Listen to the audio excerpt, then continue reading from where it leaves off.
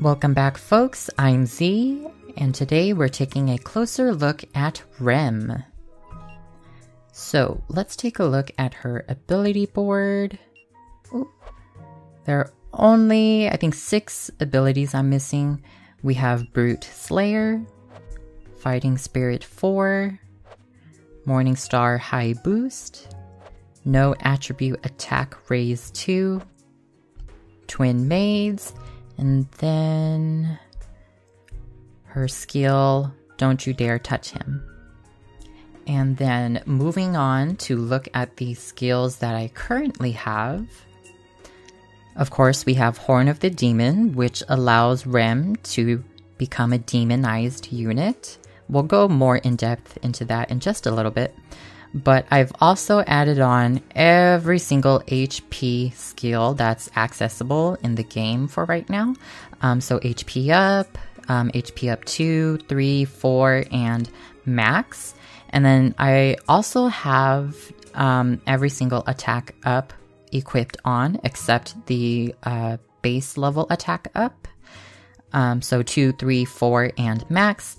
And then her base kit of critical up 2, 3 aim vitals, and then I added advanced aim vitals and proud force. And then her base kit with royal armor, auto brave, I added fast critical, there's auto haste, fury, awaken. I also gave her no attribute attack raise, which will stack with no attribute attack raise level 2. She also comes with Blessed Speed, Hammer Boost, I added Hammer High Boost, and she has Close High Boost. I gave her Ultimate Boost, which will really power up her special even more. And then she also comes with Breaker, Rapid Recovery, and then I gave her Tempest Dragon's Blessing for the additional strength. And then she also gets the physical damage taken minus 15%. So let's compare attack and critical. The reason I'm doing that is you have to add every single attack skill for Rem, while she already comes with critical up 2, critical up 3, and aim vitals. Now the reason I'm bringing this up is because not everyone is going to be able to bring Rem up to this SC count, or skill count. I said count twice. But yes, most people will probably stop at 50 and then wait to awaken her completely and then invest in her SC. So if you had to pick and choose whether to invest fully in attack and a little bit of crit, or to go full crit and some attack, now's the time to listen. So I actually did an experiment where I compared having every single attack passive equipped onto Rem and only having her base kit of critical up 2, 3, and aim vitals. And so I took off advanced aim vitals and proud force. And then the second experiment, I took off all of the attack passives, and then I added critical up level 1, and then I added advanced aim vitals and proud force. Now ideally you can equip attack passives with the critical up passives, but not everyone is going to have the SC required for that. So if you had to pick and choose, if you want more higher consistent damage without having to rely on criticals, then invest in attack. If you want to take those chances and go for a little more sustainability as you recover HP with proud force and do like peaks in damage, then definitely go for the critical build. If you can do both, even better. Now the next thing we're going to take a look at is her Horn of the Demon ability. Now, the description says temporarily demonize unit, greatly recover HP, and recover 1 SCT use for each skill once per wave. So you can use Horn of the Demon once per wave. It there is a cooldown on it. I'm not sure how long the cooldown is. And by cooldown, I mean once Rem uses Horn of the Demon, she is only in demon form temporarily. And once the wave ends, she goes back to her non-demon form. And you have to use her ability again. So once you use Horn of the Demon, you will immediately recover 9,999 HP. And right after that, your HP will triple. So if you have 4,000 HP, that will triple to a flat 12,000. Now, if you have as much as 9,000, that will easily become 27,000 HP. And I'll show you in a little bit what that's like. And the great thing about this ability too is that you will recover 1 skill point for each of your 3 skills, S1, S2, and S3. And when you are in demon form, I think you have a 25% increase in SCT as well. So your abilities will, or your skills will become more used, I guess that's what you could say. You can use your skills more once you become demonized. So when you triple your HP, you want to make sure that you have as many HP passives and buffs that you can have on Rem. So that's why I have HP up, 2, 3, 4, and max on her. So she's going to get the maximum boost that you can give her in skills, but you can also buff her in battle using certain skills that you can get from an arc, or maybe some characters already come with these kinds of skills. So you can use a skill like High Vitality, which will heal Rem, but also increase her maximum HP by 2,000. So where do you get this kind of skill? You can get this from an arc called the Apparition Gate Udelier. I don't think I pronounced that right, but this is the arc that you get it from. So I think you have to upgrade the arc to either level 8 or level 9, and then High Vitality becomes a learnable skill. And yes, it does require 780 AP to learn the skill, but very worthwhile, especially if you plan on using it for Rem, because that 2,000 will easily triple her HP. And another skill that you can use if you don't have access to that is if you have Senku, he learns a skill called Doping Stamina. You'll heal your unit and then you will increase their HP limit by 2,000. Basically the same thing as High Vitality, except this is an exclusive skill to Senku. So if you don't have Senku, then you can use High Vitality. If you don't have either or, then hopefully by the time you're watching this video, Emilia is still accessible. And thankfully, she has a passive that she can learn called Emilia's Soothing, where if she uses a magic skill to heal an ally, their HP cap will increase by 1,000. So not as much as High Vitality or Doping Stamina with Senku, but I mean, you still get 1,000 cap increase whenever you heal with her. Now, here's the great thing about this too, when I tested it. If you were to use Star Heal, of course, like let's say you use it on Rem, Rem's max HP will increase by 1,000 points, but if you use Healing Wind to heal your entire party, then all of your allies will increase their maximum HP by 1,000. So let's say I have, let's get an example here. Let's say I have these 3 characters. I have Claire, Rem, and Emilia. If I use Healing Wish, then Claire and Rem will increase their HP cap by 1,000. So definitely recommend using these skills on Rem right before you enter demon mode, so that way you can really maximize your ability to increase Rem's HP threshold. Now, the next thing I want to talk about is Rem's equipment.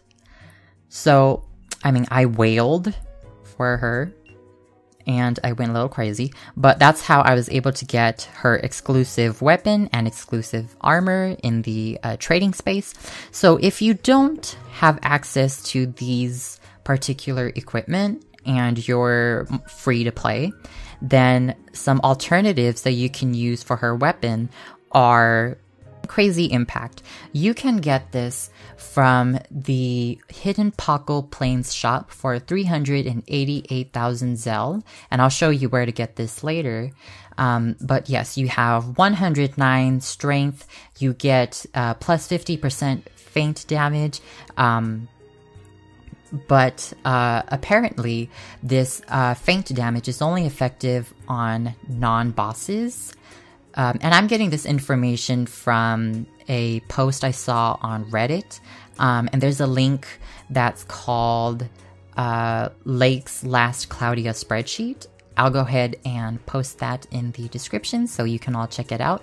But yes, the feint damage only applies to non-bosses.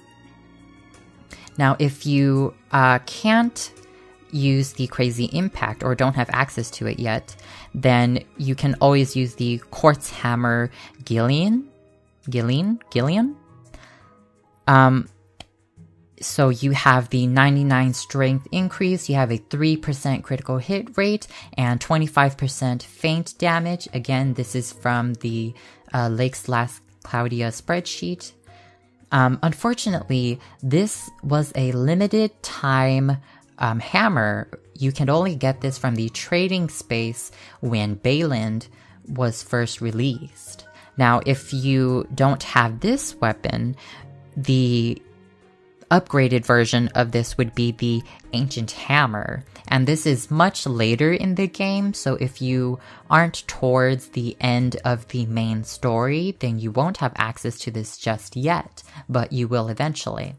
Now, you have 119 strength, and you have a 10% critical hit rate and 25% feint damage. So very similar abilities to the Quartz Hammer Gillian, just increased strength and increased critical hit rate. Now this you can get from the Port Town Marquida's shop. I still don't think I pronounced that correctly. And you can get it for 890,000 Zell. So a little pricey, but I think it's pretty fair for what abilities you get or what traits that you can get with this kind of hammer. And these three hammers that I recommended are all non-attribute. So if I go to the Pockle Clover, you can see that there is an earth attribute equipped with it. The reason I don't want to use an attributed hammer is because we're taking away from her ability or her skill, no attribute attack raise. If we start adding on elements to her attacks, then that takes away from her skills, and we'll have to replace those with other elemental attack raise skills. I could be wrong about that. So if I am, feel free to correct me.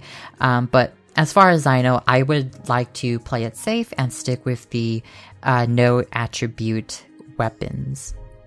Moving on to her clothes, if you do not have Rem's maid uniform, then I think just about any other clothes that you have access to will be just fine. Anything with the highest defense would be very good. You can use just about anything, but I would prefer to use the ninja apparel just because you get increased movement speed and an 8% chance to evade physical attacks. One more time, I'm getting these numbers from the spreadsheet, so everything I get is just information that's provided on this spreadsheet. And on top of these traits, you also get 10% increase in darkness attribute, and then you also get resistance to poisoned and blindness.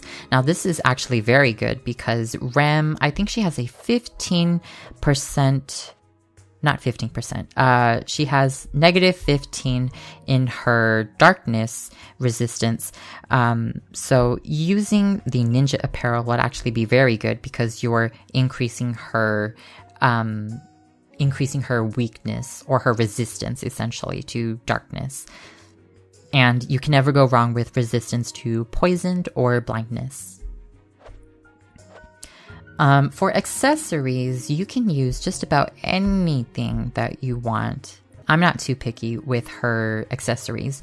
So, I mean, if you want more movement speed for her to get away from enemies because she has to be a certain distance away to use her skills, then speed shoes are great. If you want these basic stat increases, then the hidden treasure, I'm not going to butcher that name. If you want to use the hidden treasure, then you can do that as well.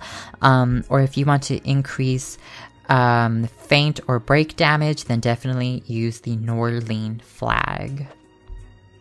But again, anything works.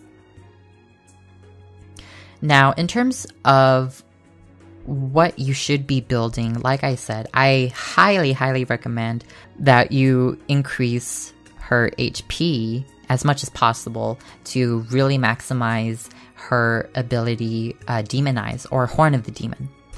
And again, you can, if you are on a budget, switch between attack and critical, see what works best for you. I like to mix it up and use a little bit of both for now. But eventually, I would like to get rid of the critical skills, so that way I can add on things like decoy. So that way if Rem ever dies while she's not in demon form or while she's in demon form, then I can just bring her back to life. And then she'll be good to go. She's like a zombie, essentially. And I guess she's more of a zombie if you have Proud Force on. I don't have Sharp Eyes equipped, even though it costs 0 skill cost to use it, or to equip it. And the reason I don't have it equipped is because eventually the MP that's used with Sharp Eyes equipped will add up, all that used MP. And I would much rather use that MP in demon form. Now, there are some other skills that I want to use on her, like Life Brave. This skill will increase your strength depending on how low your HP is. I have no idea what this skill is like yet, but just from the sound of it, it sounds like being a zombie is great. And the best way to keep your HP low or to really maximize the effect of Life Brave, I want to use a skill called Spirit Ifrit. Now, I don't have this skill unlocked just yet, but I do have the arc for it. And this arc, the Conqueror of Flames, was a limited time arc during the slime collaboration. That time I was reincarnated as a slime. So if you do have access to this arc, I would consider using it. If not, don't worry about it. It's not mandatory. But the effect is your HP continuously drops, physical damage increases by 20%, and then any fire attack damage taken gets subtracted by 20%. That does not apply to fire magic damage taken. Now, I don't know how fast your HP is going to drop. I don't know if it's literally your HP dropping by the second, or if it's your HP being reduced by 10% every 10 seconds. I don't know. For physical damage, I don't know if that's just basic attack, or if that's skill damage, or if that's your special damage. I will find out once I unlock it. And the reason I haven't unlocked it is because I don't have the souls. I don't have the red souls for it. And I'm only one level away from unlocking it. So once I can unlock it, I will do my best to test out how those two skills work together, Life Brave and Spirit Ifrit. But if any of you have an idea of how you want to build Rem or any recommendations or things to consider, feel free to write that down in the comment section. Maybe there's something I'm missing. Maybe there's something that I can even add to my build. Just food for thought. I'm always open to new ideas, things that I haven't come up with or even discovered yet. So that's basically my take on Rem. Let's go ahead and do just a quick demonstration of what my Rem can do for now. I have taken Rem into Arena. She's not my biggest damage dealer, but she has not died in any of my Arena defense yet. And I use Roland too, and Roland is usually my MVP for attack and defense in Arena. So we'll see how that changes. But let's go to Dara Desert, and we're going to do God mode. Let's do Steady March. No support.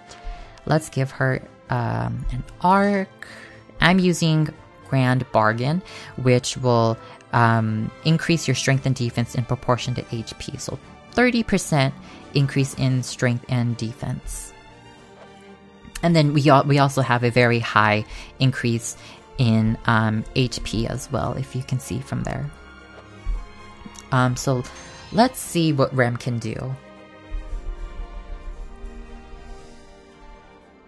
So we're going to start off in this first wave without going into demon mode, or if I'm desperate, then I'll go into demon mode. But we'll start off. So I have over 9,000, just a little bit, over 9,000 HP already. And I'm recovering some of that due to Proud Force. So not a bad idea to consider investing in critical. And I'm just doing basic attack just to let my skills increase. And she recovers her special very, very quickly, as you can see. But of course, I do have an accessory that boosts how fast I recover my special. So normally what I like to do is I attack from afar. I'll go in with my S3. Ooh, S3. Her attacks can be disrupted, unfortunately. But once I go in with my S3, I'll go in with S2, basic attack, and then S1 to push the enemy away. And that's normally what I do, but you can always mix it up, do whatever works for you. So now, I said I wasn't going to go into demon form, but I am. I lied. So just like a magic skill, it does require a little bit of time to cast. And she can be disrupted from it as well. So just be careful of when using her abilities. So I'll use her special. And then she gets her ultimate boost skill. And that did 11,000 at its peak damage, or max damage.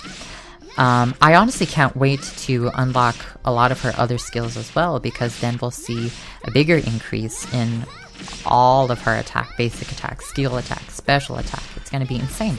And wow, she's already recovered her special again. I'll use it again. Probably one of the fastest units to be able to recover her special. Or at least from what I've seen so far. Ooh! This enemy unit isn't dead yet. So I've also discovered that after using her special, some enemies, usually the enemy that I've used the special on, their HP will disappear. But if I was to hit the switch target, then I'll be able to see their HP bar. But the HP bar won't come back. So I don't know if that's a glitch or something. Maybe someone can let me know if that also happens with them. But that's essentially all that I have for now, everyone. Thank you so much for tuning in. If you liked and enjoyed this video, or if you feel like you learned something, then consider liking, commenting, or subscribing. and I will see you next time. I actually forgot, but let me show you where to get those weapons that I talked about.